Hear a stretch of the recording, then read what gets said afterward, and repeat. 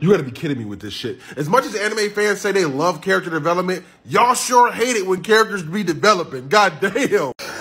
Vinland Saga Season 2 has been putting on a masterclass of character development. As we pick up on Thorfinn's story as he was chasing revenge the entire season. Now to the point where he feels like he has nothing to fight for. He has no meaning in life. I mean, this man literally climbed his way out of hell and became a whole new person afterwards. Now we're finally seeing him pick up his hands and fight again after he just disavowed violence. Here y'all go in the comment section talking about Season 2 is so boring. Boo, bring back the 5. Y'all don't really like anime like y'all say y'all do. Y'all just like want to see somebody fight. I mean, they're literally giving us a play-by-play of Thorfinn's thoughts in real time through the lens of his mentor, Askeladd. What more do y'all want? I won't cap, it has been a little slow. But to go as far as to say as the season is ass?